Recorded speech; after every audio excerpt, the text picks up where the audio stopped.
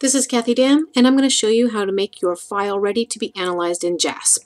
When you're in Excel, you have your data already entered. You'll click on File, Save As, choose a location. I'll just choose a delete folder I have.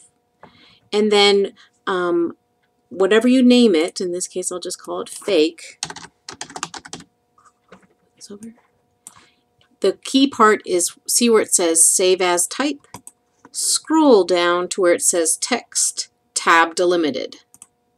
Now your file is ready to be looked at in JASP. It will always ask you, are you sure, because you're going to lose formatting that would be found only in an Excel workbook. We don't need something beyond that.